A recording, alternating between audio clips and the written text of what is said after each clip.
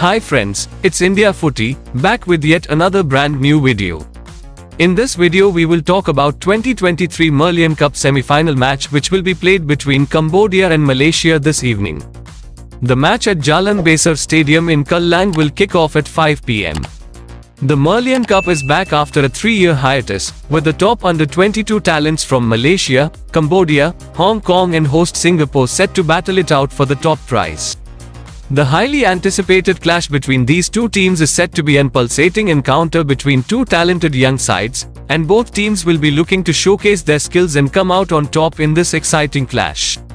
Malaysia is known for their attacking prowess, and they will be eager to play an attacking game and secure their place in the final. They have several talented players in their squad, including the likes of Luqman Hakim, Mukheri Ajmal and Ayman Afif, who can create scoring opportunities with their pace and skill. The Malaysian team will look to dominate the midfield and create space for their forwards to exploit. Cambodia, on the other hand, will be aiming to frustrate Malaysia and secure a result through their disciplined defense. Players like Sieng Chanthia and Sin Kakada will be key to Cambodia's chances of success.